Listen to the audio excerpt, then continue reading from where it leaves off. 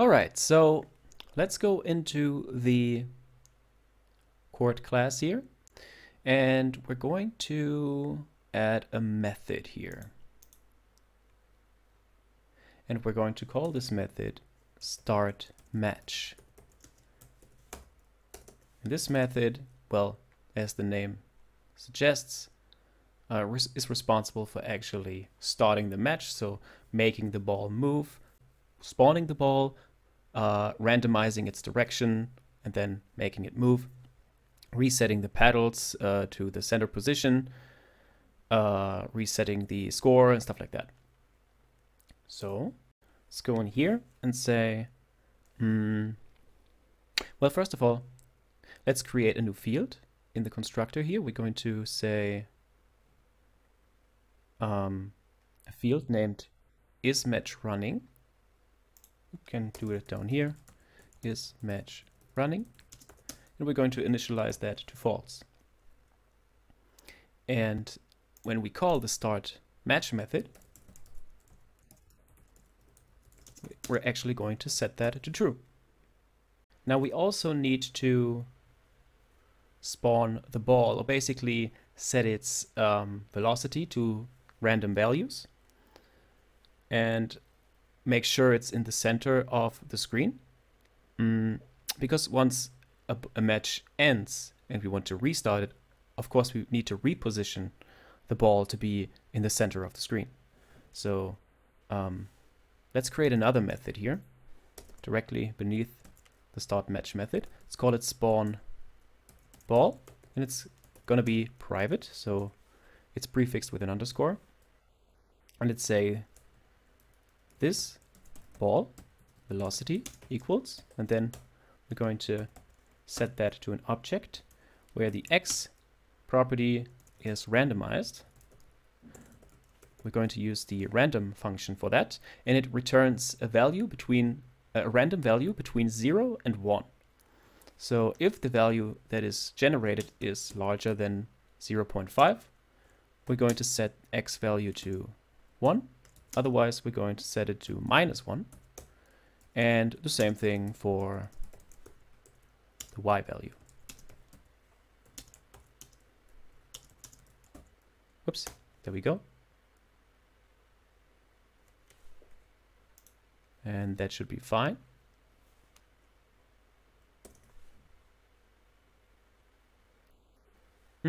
Also, we need to reposition the ball.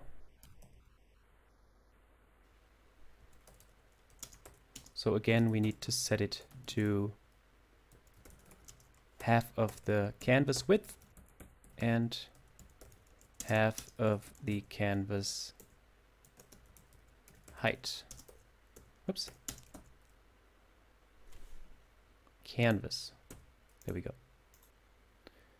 And we also need to set its speed, because it's been accelerating all this time. If we already started a match, we need to set its speed back to the min speed. And since min speed is a static property of the ball class, we can just access it like this. All right, so after setting the isMatchRunning flag to true, we're going to simply call the spawn ball method.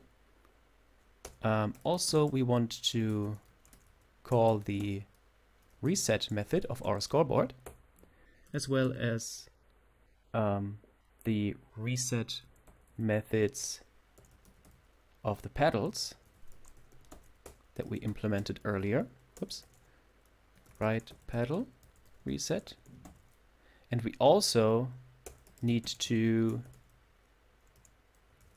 set the round, the current round of the scoreboard, to 1, because whenever we start a match, of course, it's going to be the first round. Technically, we could include that in the reset method, but yeah, whatever. We're just going to reset all of the scoreboard values back to their initial values, and then set the round property to 1. Okay, now that we have a start match method, we need a way to call this method. And what we're going to do is we're going to add a button Actually, it's not really a button in terms of HTML, so it's not going to be an HTML tag. It's just going to be a rectangle that we render with some text on it. And if the player clicks it, the start match method of the chord should be called. Actually, for now, just to test things, let's also make it possible to just start the game by pressing the space bar. So let's go into the constructor of the tennis game class. Oh, there it is. Here in the constructor, what we're going to do is we're going to define a rectangle for the button. But first, let's keep things simple and check for a button press. So, document, there's an event for that we used earlier, which is key down. Pass a callback function here. That should be called then if the event is raised. And then let's say if the key is equal to, and I'm using the type safe equality operator here, is equal to an empty space, or it is equal to the word space. Again, it really depends on the browser and stuff. I think if we do it like this, it should work for most common browsers.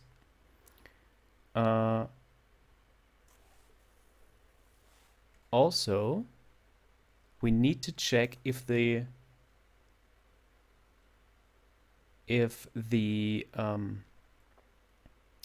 game is not, or if the match, excuse me, if the match is not already running. If it's already running, of course, we can't run it again. If we can start it again. So actually, let's see. We need to make, earlier we created here in the chord class, we created this field, is match running. We need to make that available publicly. So let's go here and say get is match running, and simply return the value of the is match running field. So now we have access to it publicly, and then we can check for that here. So if the key that was pressed, held down, is space, and hold on, let me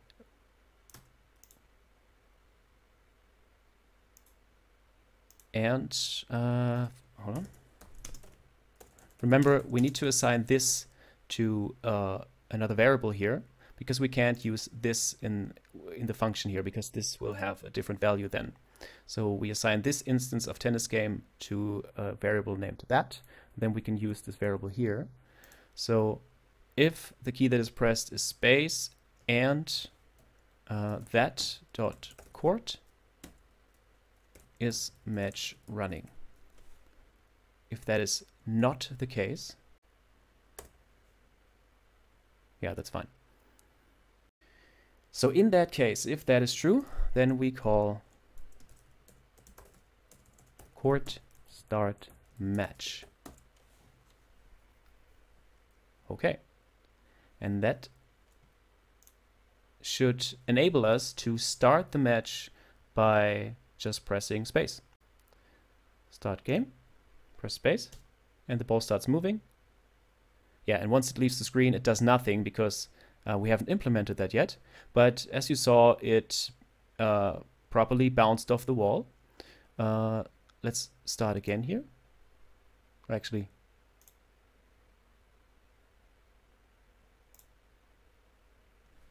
there. And this time it moved into the other direction. And for some reason, the collision wasn't picked up right. I think we made a mistake there. Let me start the game again. Yeah, something is not right with the collision. Let's see.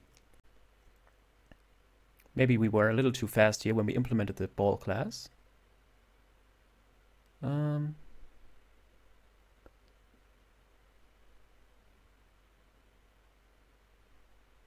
also seems like it's a little fast. The ball, I mean. Sorry, I had to make a quick cut here. Two things.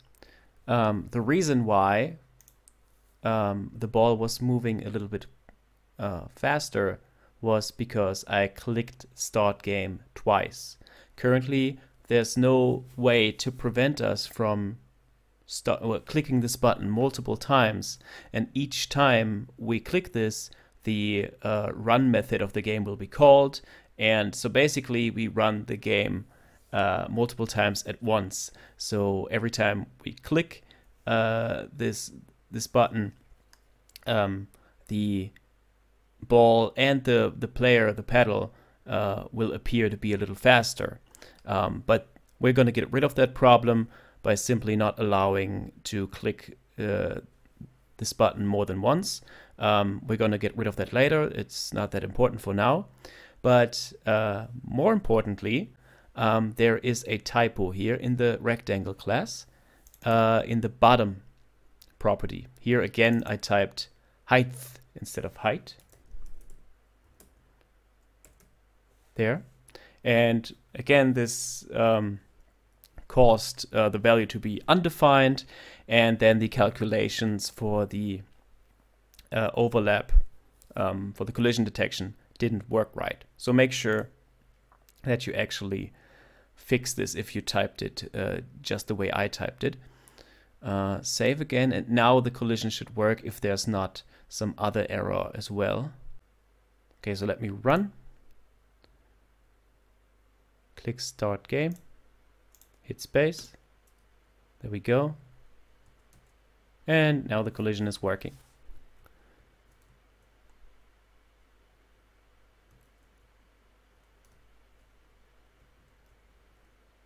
Maybe click run again, start game.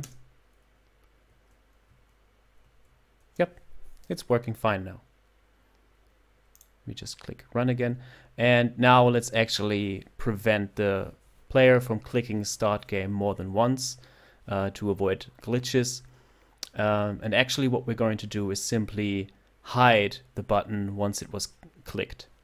Yeah, let's go down to the start game function here, and once we click the button we want to hide it. So let's say document get element by ID, and the ID of the button is btn minus start. Oops, btn minus start.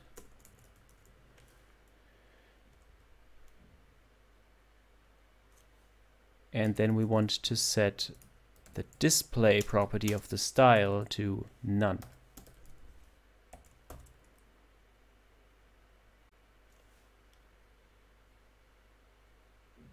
Save that. Run again, hit start, and it disappears. And now we will no longer have the problem that we accidentally click it multiple times and have multiple instances of the game running. Actually, it's the same instance, but it's the run method is called multiple times, which causes the update method to be called twice or multiple times. And yeah, that leads to all sorts of funny glitches. All right, so now that we got that sorted out, let's make it so that as soon as the ball leaves the screen, that the appropriate player actually gets a point.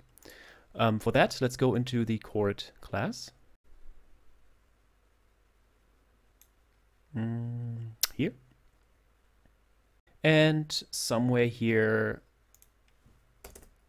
for example, we're going to add a new method, and let's call it score point, with one parameter that specifies which player should receive the point.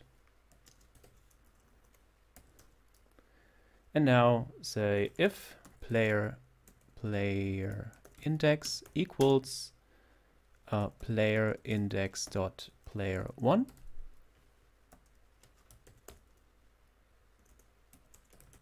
Then we're going to increment the player 1 score property of the scoreboard. Otherwise, we're going to increment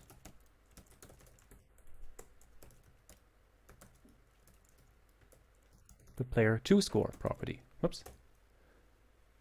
Like this.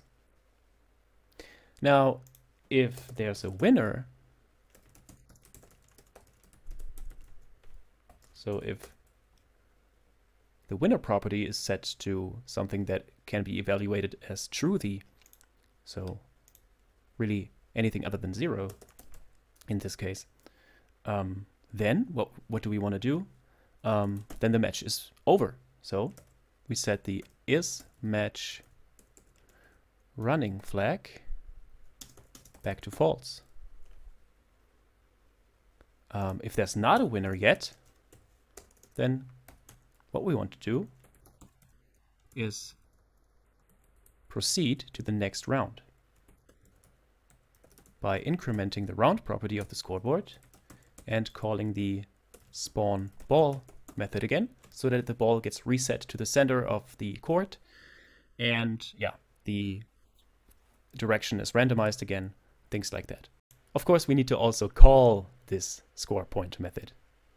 So let's go back into the ball class here, and remember here we checked if the ball, in the update method, we checked if the ball leaves the screen, but we don't do anything in that case. But here, if the ball leaves the left-hand side, obviously that's a point for player 2. So let's say this court score point player index dot player 2.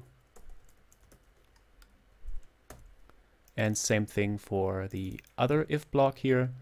If it leaves the right-hand side, then we want player 1 to score a point. And now save, run, start the game, hit space, and let's try to score a point. And there we go. We received a point. It's now round 2. And let's avoid the ball now. Yep, it's working fine. Perfect. Let me save. All right, so next thing I want to address is if I start the game and before I even start the match, I can already move. I want to prevent that. Actually, I don't want anything in the game to be updated before I actually started the match. So I'm going to go into the court class. Should be this one. Here, court. And in the update method, first thing I'm going to check is if not this is match running. So if the match is not running, then I don't want to do anything. So we're just going to return. Save, run, start game, and I can't move. Perfect. Now I hit space, and now I can move. Perfect. Okay. So next thing is we want to actually implement the button with which you can also start the game. So let's go into the tennis game class. And in the constructor, what we're going to do is we are going to create an instance of rectangle, store it in a field named start button rect, new rectangle. Really got to be careful with those typos because they can really mess things up. It's going to be, the position is going to be half of the canvas's width minus, let's say 60. And the Y position is the height, this time spelled correctly, divided by 2 minus 20. And the width is going to be something like 120, and the height is going to be something like 40. Again, hard-coded values, not very nice. You can store them as constants somewhere, preferably in the game settings object, but for now, that's fine. Yeah, so if the player actually clicks within that rectangle, we want to also start the match. So how can we achieve that? Well, there is a click event in the canvas. So what we can do is say this canvas add event listener. And like I said, the name of the event is click. We can add a callback function here, like this.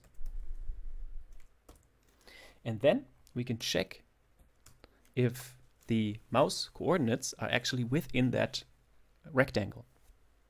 Let's first get the boundaries of the canvas. And we can do that using a method in the canvas called getBoundingClientRect. Oops. getBoundingClientRect. It's a method that returns the boundaries of the canvas. And now we can calculate the mouse position in the canvas. So not the absolute mouse position, but the relative mouse position in relation to the canvas. Like this. We can say in this object here that we get passed from the when the event gets raised, there's a property called clientX, which is the mouse position, the X component of it. We're going to subtract the canvas bounds dot left. Whoop. And same for the Y component of the mouse position. So getBoundingClientRect also returns an implementation or an instance of a rectangle implementation, and they have a similar thing going on here with those properties left, top. It's implemented in a similar way, and we can use that, like I said, to calculate the relative mouse position within the canvas. And now we can check if that mouse position lies inside the start button rectangle. We can do that like this. Remember that we implemented a method named contains, which checks if a certain point is contained in a rectangle. And here we can just pass mouse X and mouse Y. So if that is true, and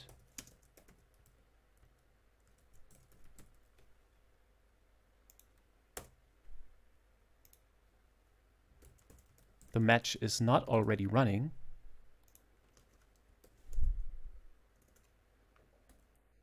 we want to start the match.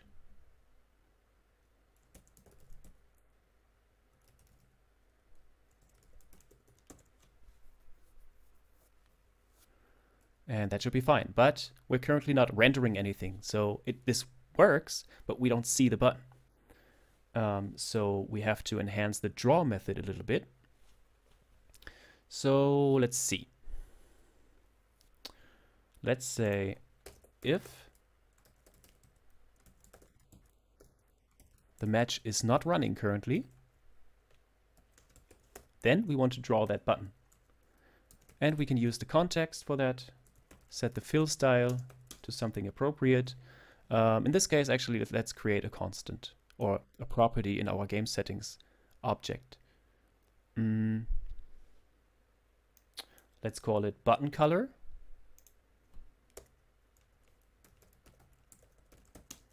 And let's use something like almost black.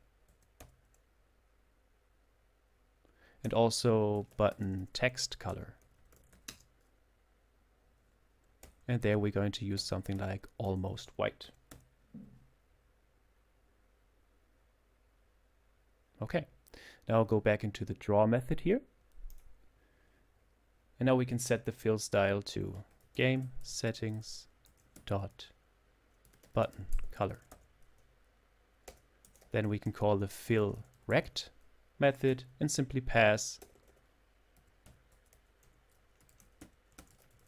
our rectangle here, the individual properties of our rectangle, x, y,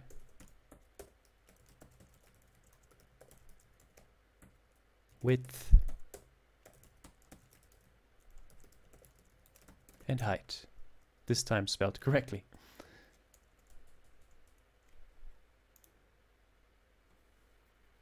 Now, we also need to render the text on the button. So set the fill style to, to game settings dot button text color. Oops. Set the font to one of the two fonts that we defined. I'm going to go with small font. And then call the fill text method. First parameter is the text that should be displayed. Let's say start match. And then we need to pass the position.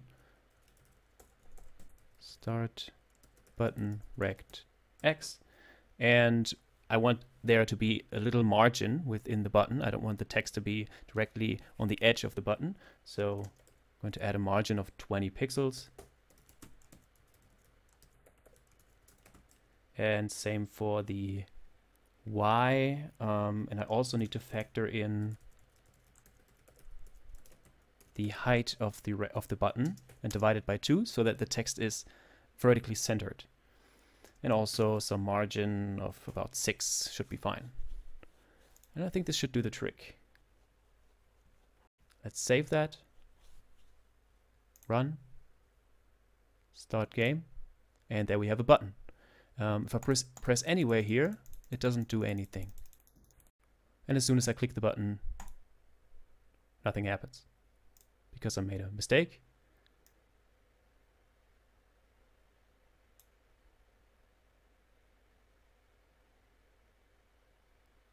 Contains is not a function. I probably misspelled it.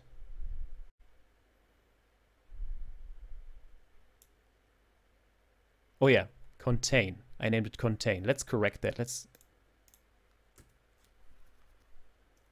change that to contains. Save again. Run. Start game. Click the button and it starts.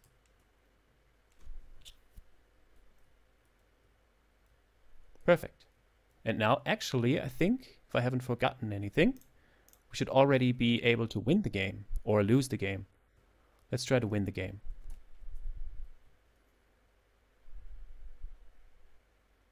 Remember, we set the win score to 7, so as soon as we reach 7 points, we should actually win.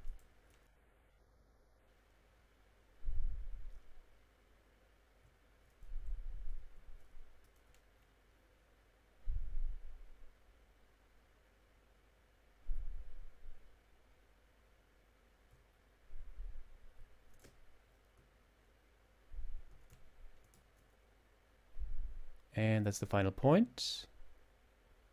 Yep, red player wins, and the start button appears again because the match is over. I can't move because is match running is set to false.